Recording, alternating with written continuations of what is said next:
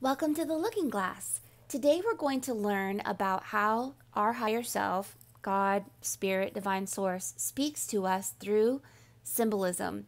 And these symbolisms help us to navigate our lives so that we are not lost and we do not fall into any tricks or traps. So let's talk about this and go in depth with Casey's piece.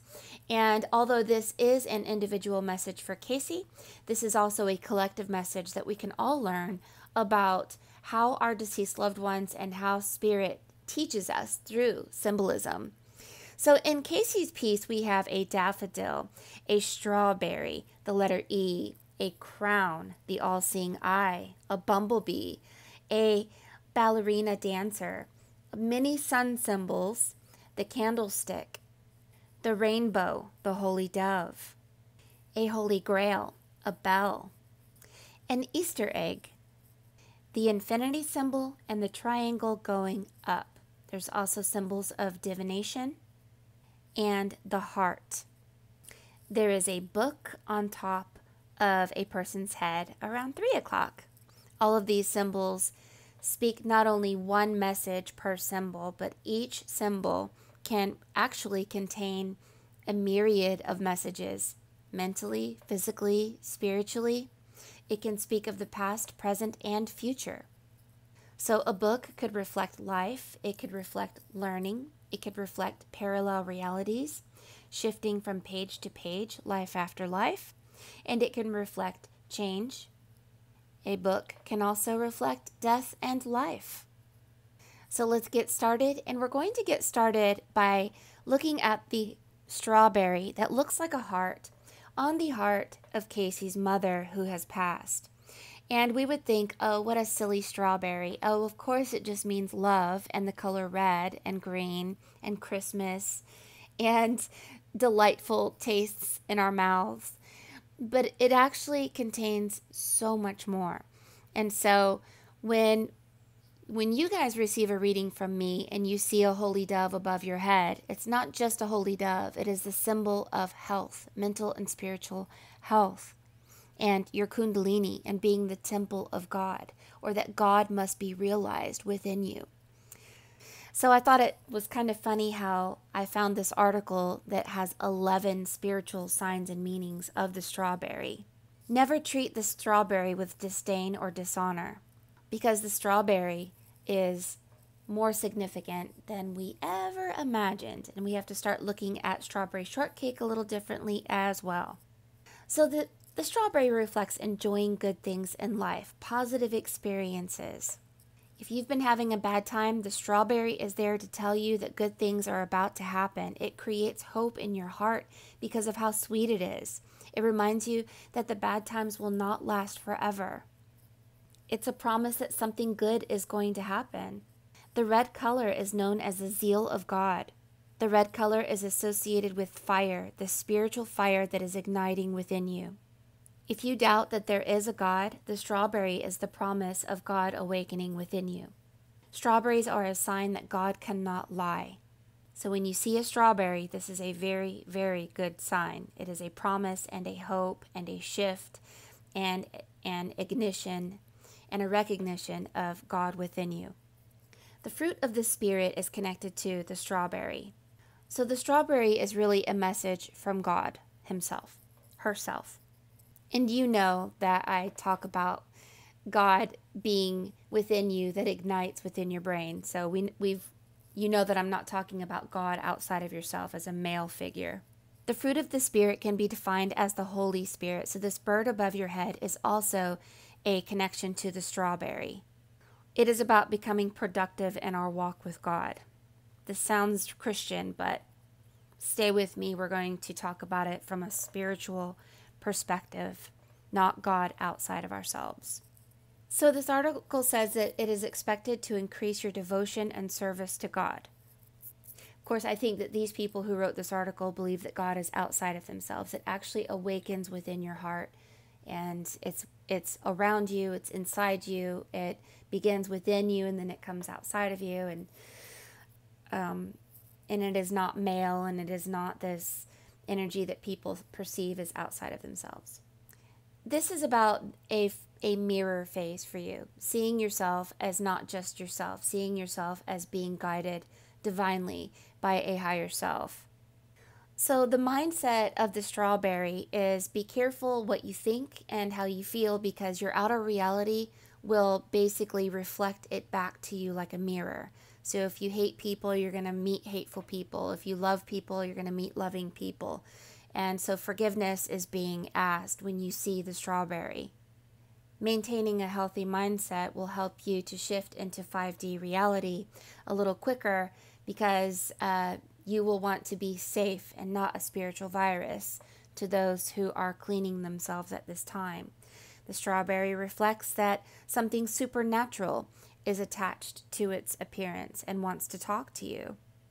It is asking you to unblock your ear so that you can hear the voice of spirit, and the spirit will lead you to some kick-ass amazing places. Becoming sensitive to the voice of God or the sun or electromagnetic energy or frequency is simply by going through what I call the eye of the needle, and that is becoming nothing. Just feel nothing, believe nothing, and you'll start shifting. You're going to find love soon. Don't give up just yet. This is telling you, do not give up, as painful as experiences are. There's good things coming your way. Hold on. Reminds me of a song. Don't you ever feel sad. Lean on me when times are bad. When the day falls and you're down and you're in a river and about to drown, hold on. Goodness is coming. You know, good things of life belong to you. You are a creative being, and you can create as many good things as you desire every single day. When I started my business, I started making things out of rocks and stones, and I even made business cards out of rocks, and I would hand them out. So enjoying the fruits of your labor is part of this strawberry. Do things with your hands and know that you are a healer. You need to drink honey at this time to increase your psychic and oracle abilities because of that bumblebee on your chest. So if you find yourself eating a strawberry under the harvest moon, it means that your harvest is about to come true. And yes, your mother above her head looks like a moon, and the strawberry is under the moon. Keep your heart positive. This means avoiding all energies that reflect death. You hear something that talks about negativity and subjects that polarize us and keep us fighting, don't listen to it. Listen to comedy. Laugh at yourself. Laugh at others. Completely brainwash yourself. Swim in glitter. Just do whatever you have to do to shift yourself away from a negative world and a negative mindset. Because everything in your life is working for your good. You will not be in a disadvantaged position. And the past is over. It's time to move on in your life. Know that you are not alone. Know that the negative was beneficial, and we can turn pain into power. So strawberries reflect passion, and it keeps us on the move. So when spirit led me to do what I do, it keeps me moving. Otherwise, I get really bored, and I can absolutely go to the mindset of fear. And when I do that, then it's because I'm not busy. So being busy with your passion, being busy with your gift, being busy with the communication of your higher self, leading you to do some fantastic things. Like go out and lend a helping hand, help others. Or go out in the woods and find a bunch of sticks and super glue some beautiful jewels on them and make some wands.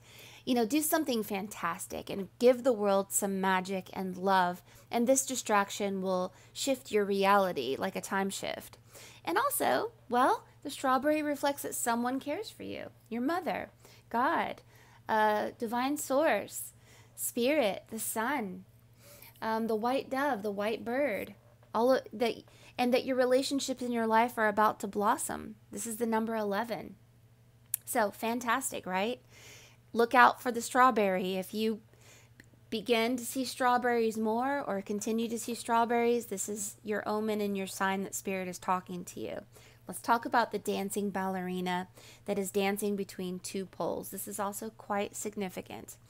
The dancing ballerina reflects transcendence. It is about realizing that you are the universe, that you have the ability to shift the world. As above, so below, well. As below, so above. You can shift the world and your reality. So the ballerina is about ascension symptoms, ascending to 5D. And this ascension causes many of us worry, confusion, and even dread. Many of us feel dead. Many of us feel like crying, but we can't cry, or comfortably numb. But don't be afraid, because this is a vibrational shift, and we do go through this eye of the needle. It is the nothing, like on the Never-Ending Story. And the nothing is we feel nothing, I believe nothing, I don't even care whether I care or not. And going through this nothing is terrible and beautiful. So just know that you're not alone with it. We are going through this learning. So in this nothing place with the book on your head, you are going to be learning from the Spirit. And Spirit's going to show you a mirror. You're going to see a little girl in the mirror, and this little girl is going to grow into a woman, a queen, a man, a spirit. And you're going to realize that you are not individual. You are a collective consciousness moving in sync with others, in divine order. All of you moving in sync, like the ballerinas moving together. You're not going to be alone anymore. You will be part of a collective consciousness, and your mind and your beliefs are going to shift. And all of us are shifting. It's crazy how quickly we're shifting. So as the earth is ascending and our minds are ascending, our bodies are also ascending. It's like our DNA is shifting. And what does this DNA shift mean? It means that the God gene that is within us is igniting through the ignition of the sun. The sun flips every 11 years. So you standing between two poles is that you've gone through a polar shift. And this is the polar shift where the sun flips every 11 years. And now the moon, the mind, is no longer in control. The heart, the sun, is now in control. And the sun in the heart is focused on formlessness and spirit, collective consciousness, astral travel, and doing amazing things. So you have a crown, and your mom has the crown above her head, and the crown is the corona borealis. And this Glenda crown holds the blazing star that is connected to the corona borealis.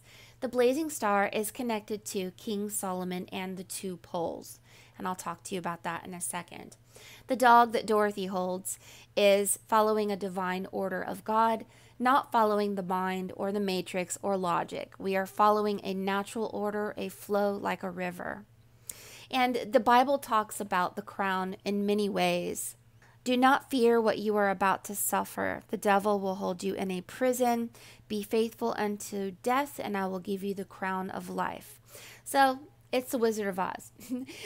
Dorothy walked the yellow brick road to shift from lead to gold and to follow Pisces to the golden age of Aquarius. And the corona borealis, corona means crown. So your crown is being fed. And as it is fed, you will begin to be ignited by the blazing star that seems as if it's outside of yourself, but it's actually inside of you as well. So the 7 sisters of the corona borealis is the 7 colors to the rainbow and your 7 chakras. The corona borealis looks like a great orb wall that is a pink bubble surrounded by emerald color. It looks like an eye, and this eye is right next to you. And this pink bubble is why Glenda came down in a pink bubble. She represents the corona borealis. This pink bubble is within your brain. It is the pineal gland that ignites like an antenna and begins to hear the voice of God. And you're like, what? And God's like, uh-huh. And you're like, oh my God, I didn't know you were even there. You were like so dead for so long. I'm so mad at you. And God's like, well, you just had to go through a rebirth. And now you're awake. Now you're alive. Now you can hear it. Now you can follow it. The daffodil. The daffodil is about joy, and it's so funny that next to the daffodil and your mom is the word joy and vitality. This symbol of the daffodil helps you to overcome negativity. They bloom in the springtime. So, it reminds me of the song The Rose. In the spring becomes the rose. Well, in the spring, instead of the rose, it's the daffodil. And daffodil sounds like laugh-a-dill. Ha ha ha, you're gonna laugh-a-dill. So it's new beginnings and rebirth, forgiveness, inspiration, renewal. and memory, awareness, inner reflection, and creative spirit. You know, in places that's really cold, when you see the daffodil for the first time, many people decide not to commit suicide because there's hope, and that's the symbol of the daffodil. Daffodils are short-lived, but they bring such bright sun energy. It's incredible. The infinity symbol above your dad's head with the symbol of the triangle going up is a symbol of maintaining consciousness and the promise of eternal life and the promise of ascension and the marriage of flesh and spirit, water and fire. So although reptilian energy aggravates you, it serves to push us up to our purpose, which is to maintain memory, maintain consciousness, and have eternal life. So whenever you want to connect with truth, you can look at symbolism, look at the daffodil, look at the strawberry, eat a strawberry, go buy some daffodils. Look at this eye. Look at all the symbols in your piece. You're meant to be a diviner. You're meant to divine the voice of God, and that's why you're going through such a shift. You've gone above the wall. It's a wonderful symbol to have as well, but you're going through the ascension, and this ascension is connected to the ballerina, twirling and twirling until she finally shifts to a reality where she's not dancing alone. She's dancing with others who are like-minded and also know how to dance like the perfect ballerina. At 6 o'clock, there's the number 33. So Jesus died at 33. You have 33 vertebrae in your spine. And there is a symbol of your mother talking about when we die, our consciousness bounces to a parallel body, like Dorothy going to Kansas. She just shifted.